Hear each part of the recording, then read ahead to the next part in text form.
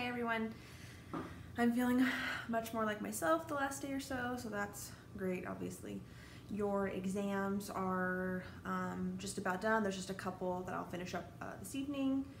The rest of you should have received your exams with notes and a grade, and a few of you have already emailed me back asking for clarification on a couple notes. Totally fine. So if you get your exam back with the notes that I provided and you just want clarification or a question, please reach out to me about that. Otherwise, I'm just going to get right into, before I forget, so tomorrow, well, because I'm recording this on Tuesday, so for me it is tomorrow. You have an assignment due, but depending on when you're watching this. So you have an assignment due on the 14th, so I posted about this days ago. Well, one, it's been in your syllabus since the first day of class, but also I posted, I think, at least 2 reminders, one reminder and then the actual assignment. So if you go into modules, you'll see that you have an option for the documentary. So if you're looking on the course schedule and the syllabus, you'll see that you have to watch a documentary and then turn in notes, really, really easy points. And there was an initial documentary that I was going to show, but I changed my mind. And so if you go into modules in our course shell and you go to the documentary that's due 10/14, you'll see that there are 2 options that you can choose from. There's a link provided, and just follow the instructions. Really, really easy assignment and a lot of points for the assignment. So this is your opportunity to watch a really cool documentary, learn something, turn in some notes, and get a lot of points for the class. So really easy assignment, but don't miss it. That's due on the 14th. Okay, so we're gonna get right into the PowerPoint, Human Osteology and Bipedalism. Okay, so slide 2. So the skeletal system, it's important to think of the skeletal system as not just being the bones, it also includes the cartilage. And there's a lot of other stuff going on in terms of like what the actual skeletal system does. So it's going to support, obviously provide structure for the muscles for your movement. It also provides protection for certain organ systems. And you might be wondering about this picture here on the right hand side. So this is like a personal story. So that's actually medicine called Zarxio. And I had to do self-injections when I was going through chemotherapy. So going through chemotherapy, your white blood cell count drops really low. But even for chemo patients, it can drop even lower than it should, and that's how mine was. It was very low, and I had to do these injections. Now the first one they did for me at the oncologist office, but they said, because I had to do them at every chemo treatment for the 3 days following that treatment, I had to do an injection. So they said it doesn't make sense for you, exhausted from chemo, to drive all the way across town just to come in for an injection. So they set it up to where they showed me how to do the first one, and then the rest of them I would do. So every time I had a chemotherapy treatment, I had to, for the 3 days following, do a self-injection into just like a little fat in my tummy. What the medication does is it stimulates white blood cell generation, and so that process occurs in the bone marrow, like your legs. And so imagine telling your body, do this thing, do it right now, and do it really quickly. So my legs, it was just excruciating. And so the whole reason I want to tell you is that it's at these points in your life, and you will either have experienced them or will experience them, where you're going through medical issues and you realize, like, you are, you're a person, but you are, to some extent, a combination of muscle and bone and vein and nerve, and the little things you don't think about, you can read in a textbook and be like, okay, whatever, and then you experience them, and it becomes a whole, different experience, and connection between all of that. So anyway, so it was at that point when I was doing these self-injections, which was already uncomfortable enough, but then experiencing the effect of what it was supposed to do. It was supposed to stimulate the white blood cell count to, increase, so I didn't get sick.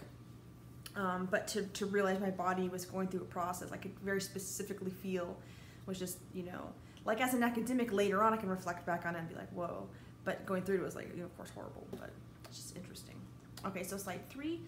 So we have 2 kind of main skeletal sections, and you can see that in the picture in yellow and green. So the yellow is what's called the axial skeleton, so that includes basically like the muscle or the bones like of your trunk area. So you got the bones in the chest or your ribs, sternum, the spine, and then of course like the head. And then the appendicular skeleton, that's in green. So the appendicular, if you've ever heard of the term appendages, that refers to your arms and your legs. So the appendicular skeleton's in green, so it's the bones of the arms and the legs, and of course like the hands and the feet. But it's also the bones that connect your arms and your legs to the main trunk of your body, so like your pelvis and like your shoulder and clavicle. Those are part of the appendicular skeleton. Okay, slide 4.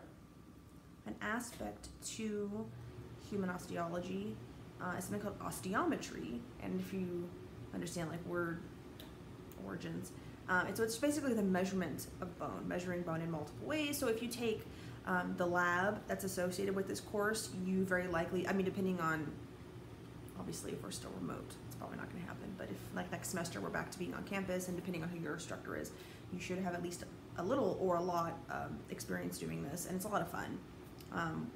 When I teach the lab, I definitely have the students use sliding calipers, or like pictured here, a spreading caliper, and you do some general measurements of like the skull, like the maximum width or breadth. You can measure like a femur, and because there's a lot that you can learn about an individual based on just even some basic measurements you can learn. So we talked about this, I think, in the beginning of the semester when we talked about like the different subfields of anthropology. So like just from measuring alone, we can determine things like age, sex, ancestry, stature, using one health, and of course like combined with some visual methods as well. Slide 5, sex determination. Just as it sounds, it's being able to determine whether someone is male or female based on the bones in their body. So just as a quick reminder, these 2 bullet points, so Homo sapiens are a sexually dimorphic species. There are clear, obvious differences between males and females in our species. And also be careful, like I said before, do not confuse sex and gender. So in this class, I've mentioned gender a few times only to reference the fact that it's not the same thing as sex. So sex refers to all these anatomical, biological, hormonal, morphological features that separate male from female into this binary, and that is completely separate from gender, and that would be something you would learn about like in the intro to cultural class, but it's not the same thing.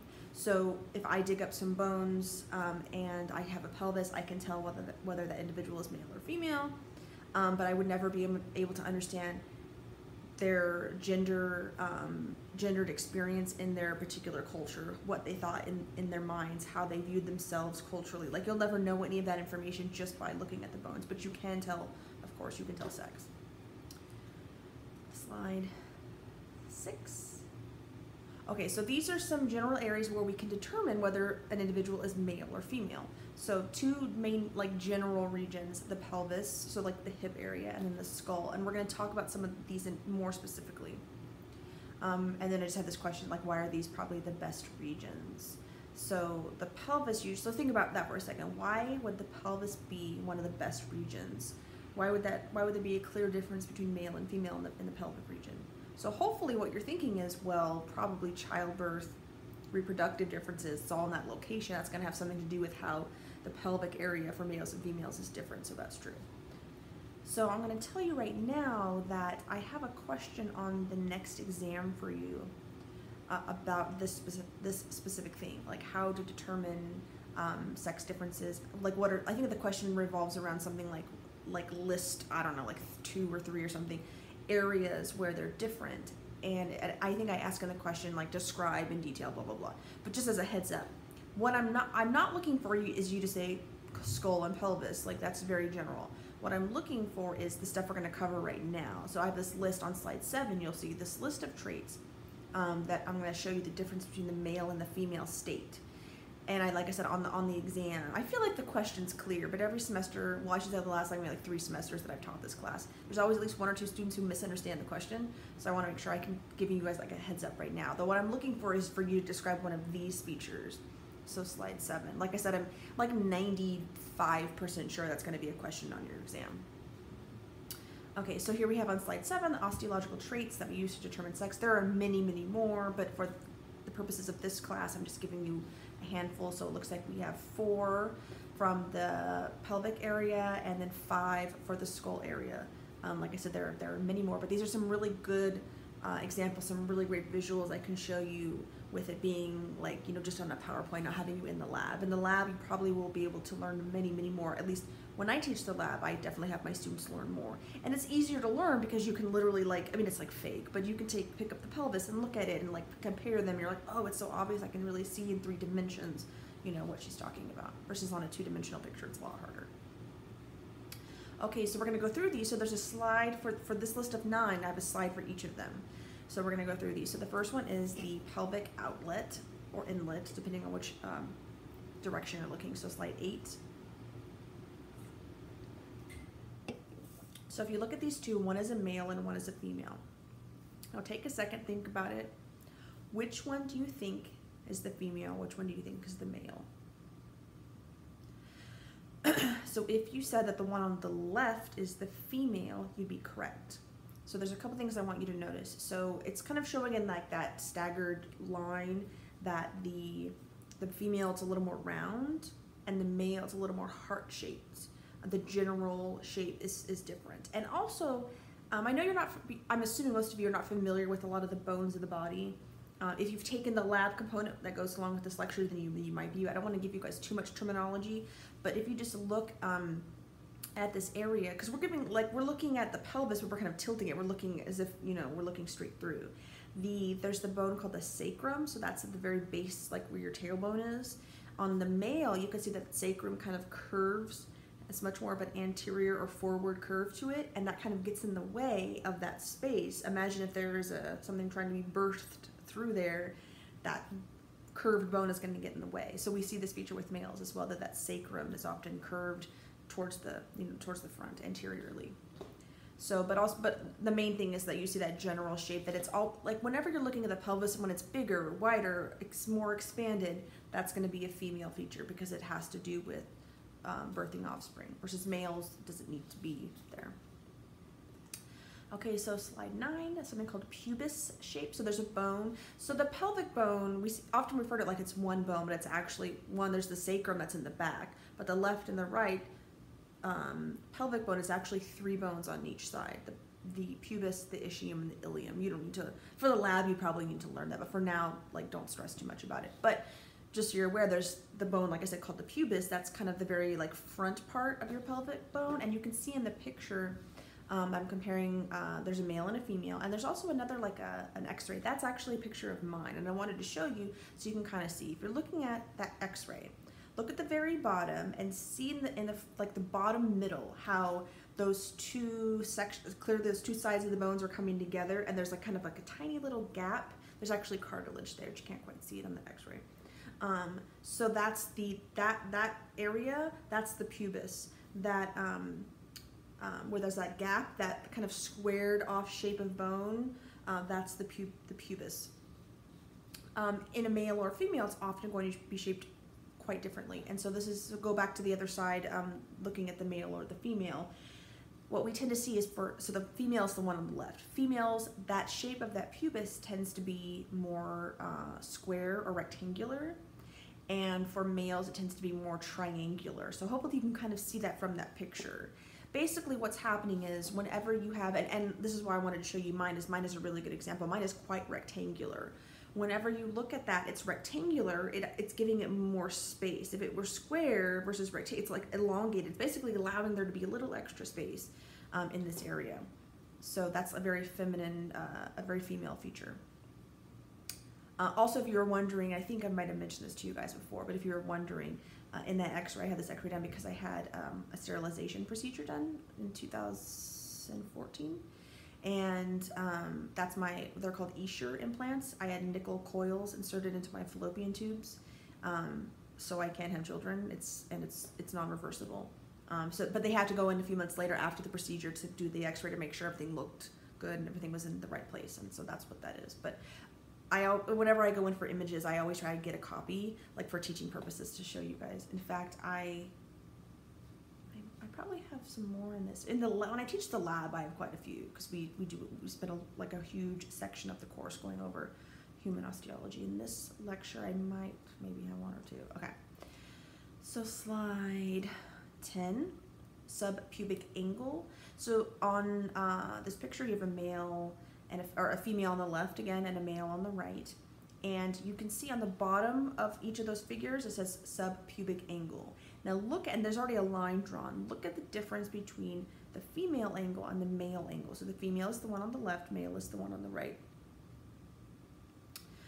For females, it tends to be more obtuse, and for males, the angle tends to be more acute. So basically, when it's more narrow, you know, it tends to be male. The more wide it gets, like I said, whenever it's bigger, wider, expanded, female feature, it's going to be female. Now, I want to make, as I go through these, I want to make this clear. It's not as if every female has that exact pelvis, and every male has that exact pelvis. Of course, we've talked about this before. One of the great features of nature is that there's always going to be variation. But, so these are kind of like classic examples. And you as a female might have, like, you know, if we're going through these 9 features, you as a female might have like 8 of the 9, and one of your features is a little more like not quite, because there's going to be variation in between. Here we have, you know, in this picture, for example, slide 10, we have one that's very angled or very open, obtuse, and one that's very narrow. There's going to be a little bit of variation in between those, of course, like for any of these features, for any feature in nature, right? But like I said, you will see these as generally being true, especially when you're taking them as a group of traits. So if you're looking at the pelvis, you're like, oh, okay, I'm looking at, you know, these whatever 11 features, 20 features of the pelvis, and you're like, okay, this is clearly female because 20 of these, or, you know, 19 of the 20 are clearly indicating female, and this one is kind of more what we call intermediate. You would be able to say, well, obviously a female. So don't forget that variation exists, that sometimes there's intermediate of these features, so it's important to look at a combination of the features, but there being sometimes an intermediate of the features, of course, like I've said before, doesn't take away from the fact that there are clearly still groups, male and female, and these traits can be clearly grouped into male and female. And also the other point I want to make is if you are a female, and let's say I'm looking at, you know, these features that we're going to talk about, these 9, and you only have, you know, say maybe for you as an, like, unless you got x-rays, you probably would never know. But if you happen to know, and you're like, okay, 7 of these features are more female, and the other 2 are kind of more intermediate, that doesn't say anything about who you are as a person in the world. It doesn't say anything about your attractiveness. So there's a feature that's going to come up, I think, in a second. So I'll get a little ahead of myself now just because I'm kind of like talking about it now.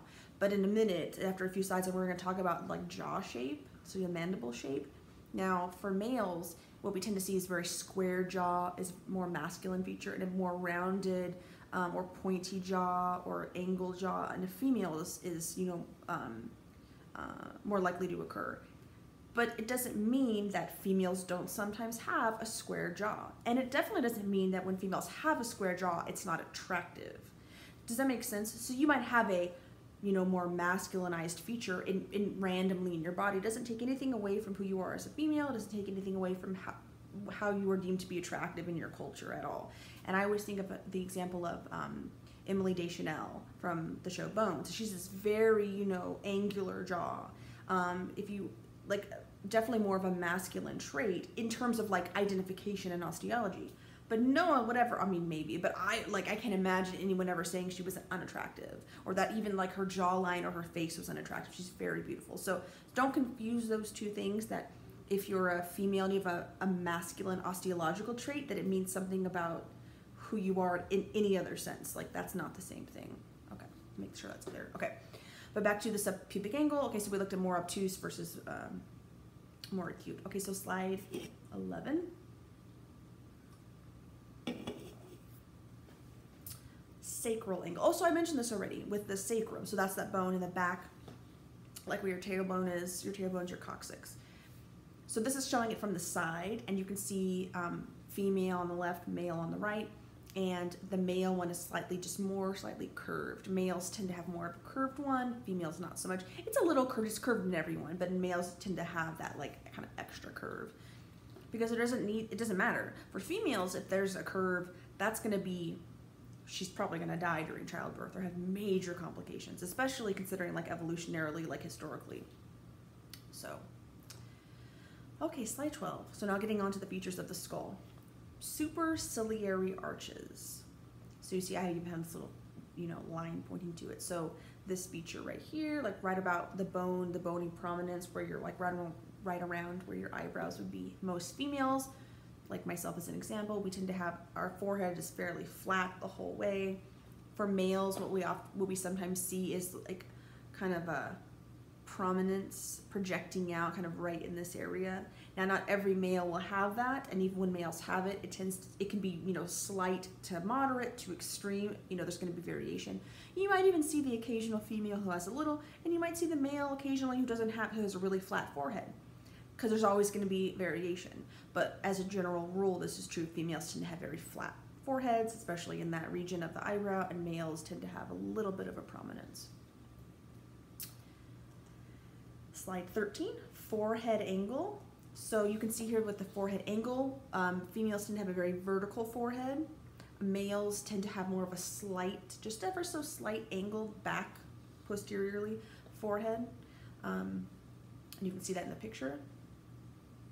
Slide 14, mastoid process. So this is a feature, it's kind of like a bony prominence on your skull where muscles attach. It's right behind your ear. You can't, maybe you could kind of feel it, like not really on yourself. But no surprise, females it tends to be smaller. You can see there in the picture, males tends to be more like larger because the muscles that are attaching like here, like in the neck and stuff, are going to be larger in the male. So it makes sense that attachment, that bone attachment for the muscle would also be bigger. Okay. Slide 15, so like I said before, talking about the jaw or the mandible, you can see there's kind of two views. One is that front view, so males we tend to see more, wide or squared off front of the jaw. For females it tends to be a little more rounded or pointy. And then of course from the side, when we have more of a right angle to the ascending ramus, more of a male feature, and for females it tends to be a little more angled. We tend to see that. Slide 16, the nuchal region, so that's in the back of your head on the occipital bone. Basically, you have a lot of muscles that come up and attach from your neck. As a female, that muscle structure is going to be less than if you are a male, so it makes sense then, like I said, the muscle is attaching to the bone. If there's more muscle or less muscle, that bony area, the bony prominences of muscle attachment will be more or less depending on the amount of muscle, and obviously mapping onto whether you are male or female. Okay, so slide 17. Okay, so now we're kind of moving on to the next part, hominins.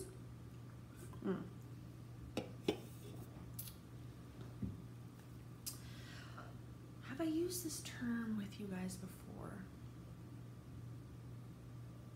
I feel like I must have.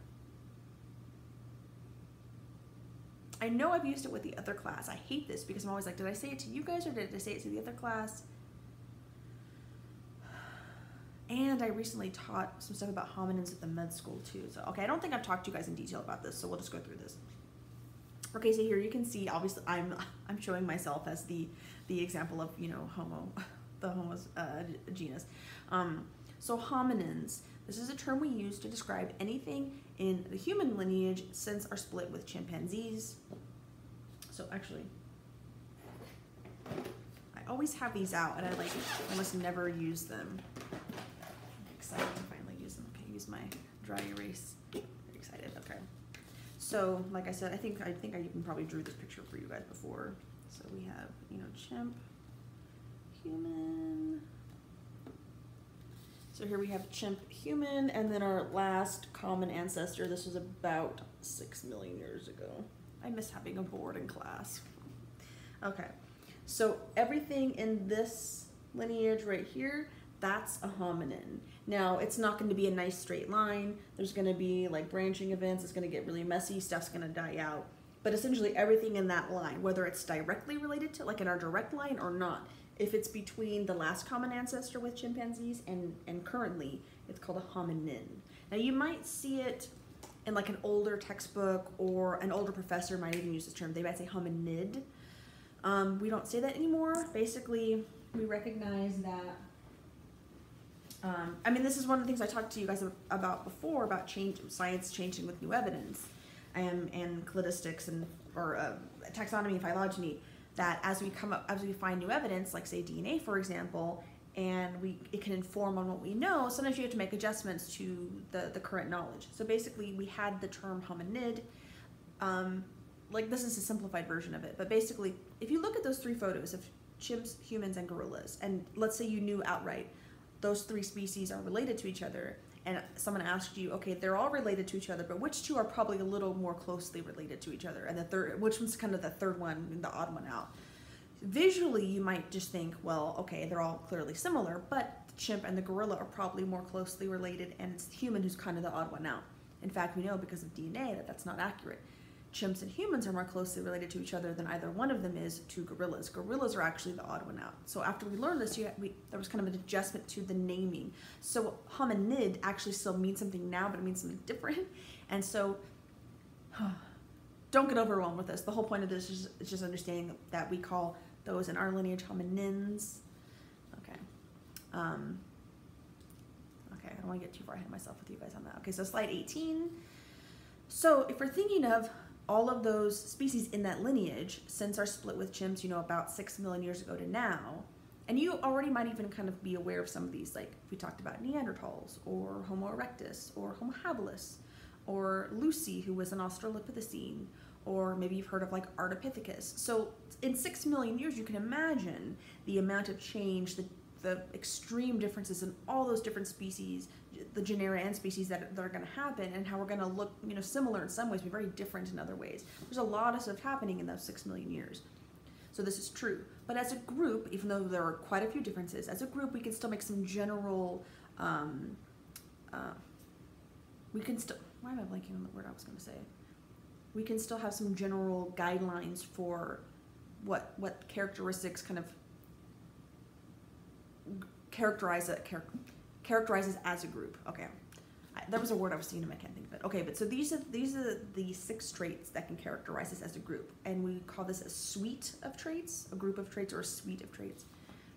But also I have at the very bottom, it's important to remember this concept called mosaic evolution. Basically what it means is when we're talking about these features, like all these features that hominins share, or before when we were talking about all the features that primates share, or if you're talking about all features that mammals share, or whatever it is, that you have to remember that all of those traits didn't happen at exactly the same time, and they didn't occur at the same rate. So this is going to be important factors we talk about these. Actually, throughout the rest of the semester, when we talk about the hominins and all these different species specifically. Okay, so the 6 features, I have them listed here, but I think I have at least 1 slide per, maybe even 2. Let's see. Okay, so the first one, slide 19, larger brain size. So it's important to, okay, get too far ahead of myself. Okay, so look at the photos. You'll see there's a chimp on top and a human on the bottom. Now, we did not evolve from chimpanzees, but we obviously are closely related to them. We share a common ancestor with them.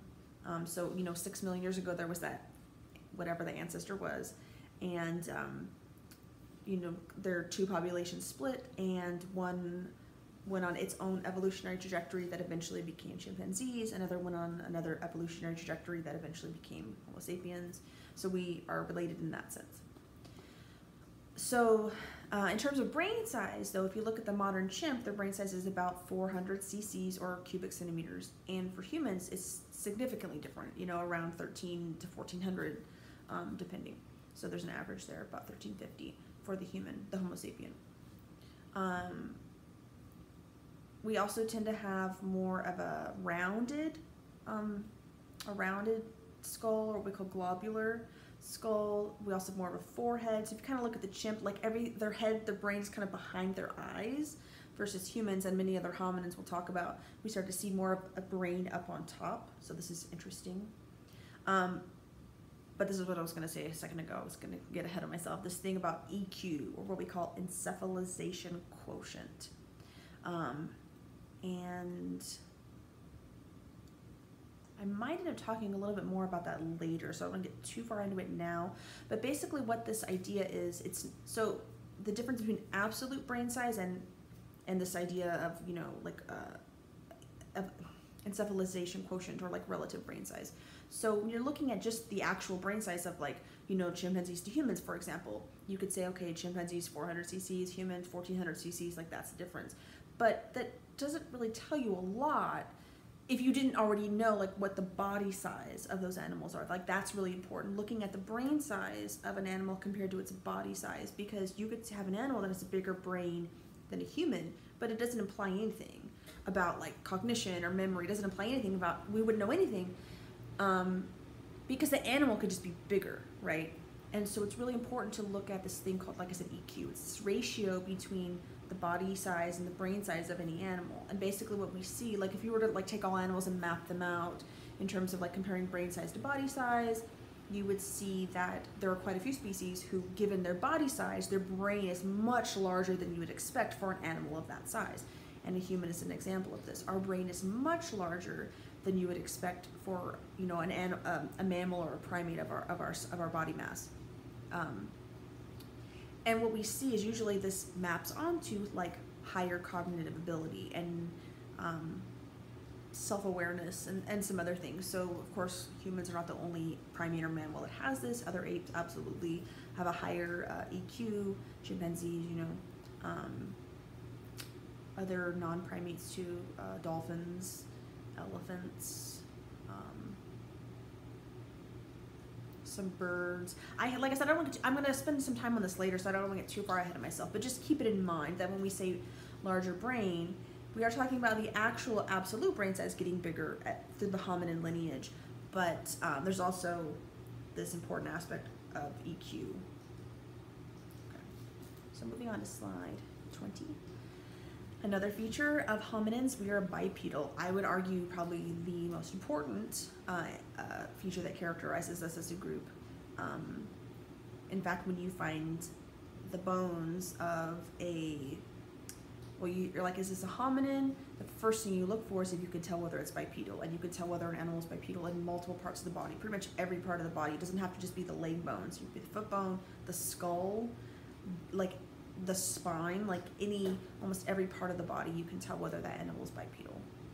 Walking on 2 limbs versus walking on 4, which was the ancestral condition.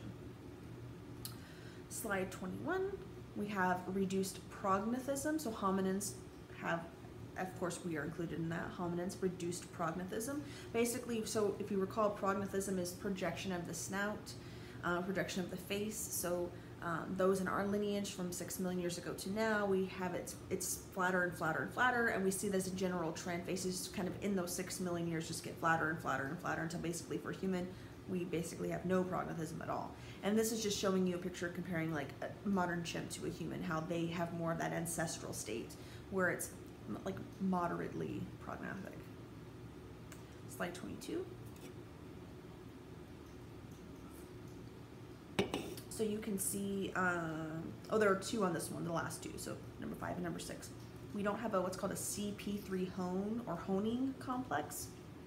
So that picture right there, it's showing that very large upper canine, the quite large lower canine, the premolar, the large space between the lower canine and premolar, it's called a diastema. There's this whole feature complex going on, basically this large canine that we see in many primates that they have for sexual selective purposes.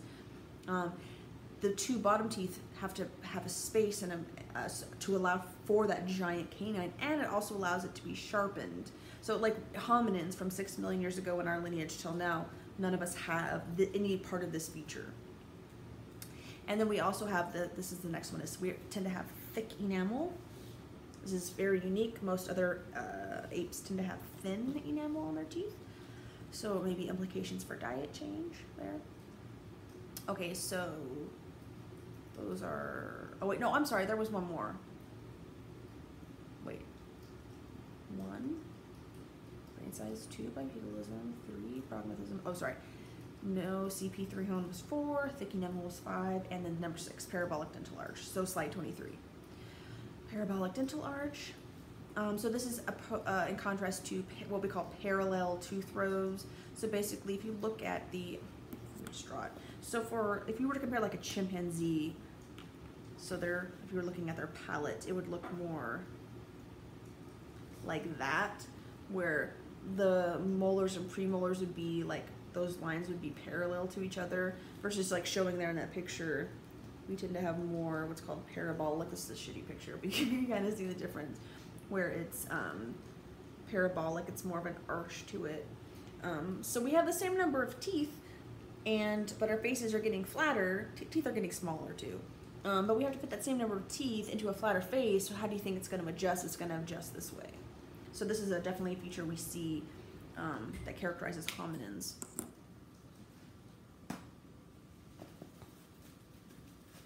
Okay. Slide 24. Types of let's get that one. Let's get that. Don't worry about that one. Okay, slide 25. Okay, so now we're going to go on to just some more details about bipedalism. So that's walking on 2 limbs rather than 4, walking on your hind limbs or your legs. We are not the only bipedal animal. We are definitely not the only bipedal primate that has ever existed, but currently we are the only bipedal primate that exists. So like I already said before, we can, there are changes basically throughout the entire body when you see an evolutionary transition from quadrupedalism to bipedalism. I have some, I think that's what these pictures are coming up. Okay, so let's go to slide 26. Okay, yeah. So the shape of the spine is different. So here it's showing a quadruped just in an upright position to kind of show you the visual comparison. So here we have like a generalized, ape, probably like a chimp-like. Oops, where did PowerPoint go? Oh my gosh, okay. So like you can see the spine that for chimps, they kind of have one kind of curve because they're quadrupedal. And for the human, the biped, 2 curves, the lumbar curve and the cervical curve. Yeah, that's right. And, it's like listed right there. I was like, is that right? It's like literally, there's a bullet point, cervical, lumbar. Okay. This is, when you have the entire, a major part of the weight of your body on your spine in a very different position, it's going to adjust like how that spine, exists, during your lifetime. And in fact, that curve kind of develops like as you develop. So the cervical curve, or the curve at at the base of your neck, actually starts starts developing when you, as a human infant, can learn to hold up your own head. And then the lumbar curve, the one at your lower back, begins to develop when you begin walking as a child. Slide 27. So there are also multiple changes to the pelvis and the leg. So I have, hopefully you can see these in this picture. So the pelvic will be called the pelvic girdle, or like basically the whole pelvic structure, all those multiple bones, including like the sacrum and stuff. You can see here in this picture, the one on the left is the biped and the one on the right is the quadruped. Imagine like a human and a chimp being compared. The pelvis, notice the difference in the pelvis. Humans and bipeds have what's called a bowl-shaped pelvis, because imagine like, here's our pelvis, more than half our body weight and all our organs and everything is sitting on top of that pelvis. So the shape of it's going to be very different versus, like this in a quadruped, you can see in the picture, where because it's kind of laying on like their back, if they're or like their lower back, if they're quadrupedal, there's not that same amount of body weight sitting on top of those bones. That's the first one. Okay, so gluteal. Okay, so also the second bullet point, just the muscles are everything, the bones, the muscles, like everything is in a different position if you were a quadruped versus if you were a biped. So imagine like, and you can probably Google this, chimpanzee, like a chimpanzee walking bipedally or an ape walking bipedally. They don't just suddenly start walking like a human. They kind of do a waddle. It's because like their muscles are structured and attached in a very different way to be efficient as a quadruped, not a biped. Just as if you started trying to walk quadrupedally, you couldn't start running across the yard like your dog, right? You would have a very difficult time. One, your limbs are different proportions, but also your muscle structure is very different, so it would be very difficult for you. The third bullet point down, valgus knee. So you can see here, this is what I've indicated in the red, that actually our femur, so that bone in the upper part of the leg, the femur is actually angled. This allows for a better center of gravity and more efficient bipedal walking, versus in the quadruped, they don't need that. Everything changes when suddenly all of your body weight is on 2 limbs versus 4. And then the fourth bullet point, you see there that because we are bipedal and because of all of our body weight is on those two limbs, the whole structure of our foot has shifted, so we don't have that divergent big toe. And if you look at the picture of the chimp, their big toe is like our thumb on our hand. It sticks out. They can use their feet like we use our hands. So we're kind of like, we think that looks weird, but in reality, looking at our feet, like our feet are weird, we are the odd one out. All the other apes have that divergent big toe, so we're the weird one. But it's because it allows for, actually moving on to slide 28, you'll see, but it allows for this foot, so bipedalism in the feet. So you can see here the difference between the chimpanzee foot and the human foot from the bottom, and then from the side. So this is what I wanted to say. So from the side, so we have arches to our feet. We have that, what's called the longitudinal arch, so that arch that runs from like your toe to your heel, and you can see the picture of those bones that the Homo, example has that, and chimpanzee completely flat. And also, you can see in the other picture, you have an arch that kind of runs from left to right, or like medial laterally, a little tiny arch. So we both have that, but the other apes, the quadrupeds, don't have that longitudinal arch. But we both have a transverse arch. But imagine like now you have to have this whole system of like shock absorption and stuff like on those two limbs that are supporting the entire weight of your body. Okay, so slide 29. Childbirth. So this I wanted to, like, we could spend a whole day talking about childbirth and bipedalism and brain size, and there's something called the obstetric's dilemma. Basically, and this is the point I want to get at, very simplified for you, is this idea of there being competing strategies evolutionarily, that there might be a benefit to being a big-brained primate. There also might be a benefit to being a bipedal primate. But if those two things are if they are in conflict with each other, so becoming bipedal completely shifted the shape of our pelvis. So you can see here it's showing the shape of the pelvis from a human or a chimpanzee to a human, and also we have bigger brains. Our infants are born with bigger brains, so you can see that it makes it much more difficult that the shape of the pelvis.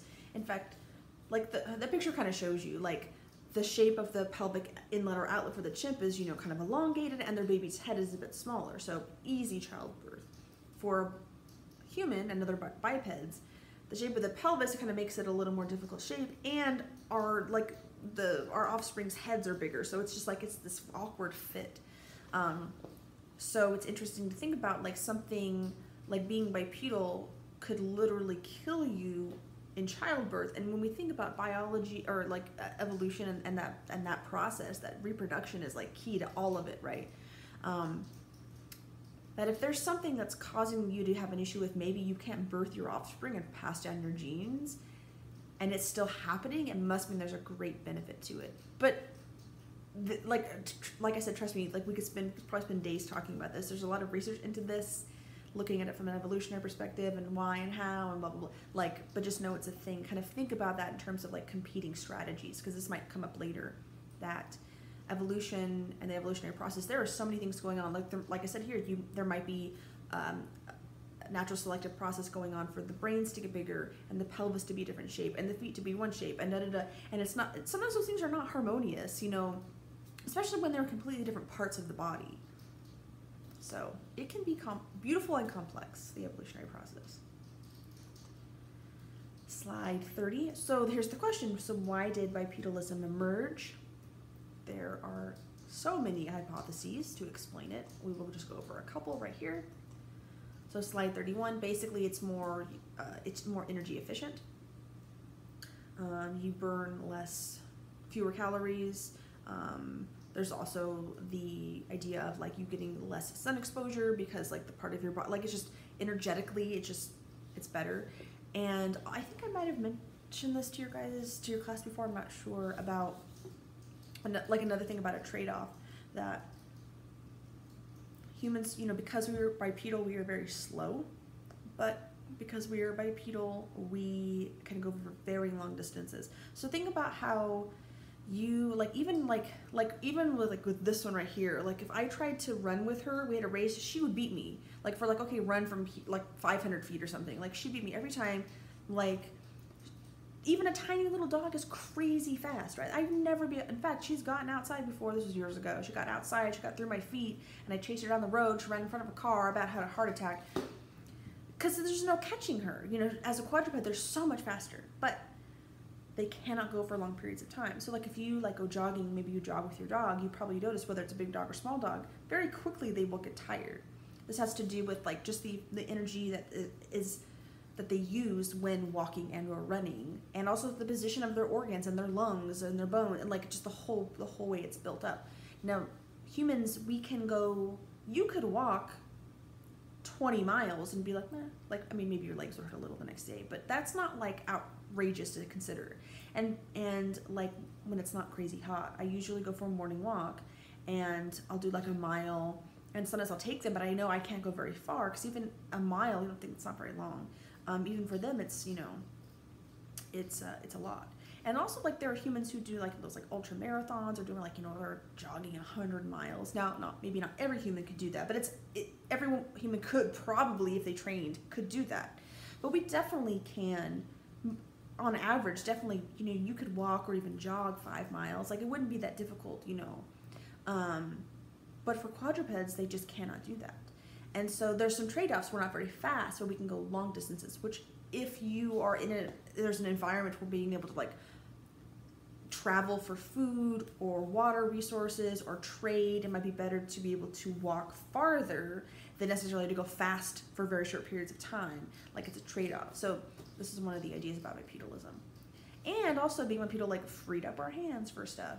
Huge one. Okay, so let's go to the next slide, slide 32, ecology. So this is looking at that there were probably, and actually kind of slide 32 and 33 kind of go together, looking at the ecology of the land versus like and food resources. So these two things kind of go together.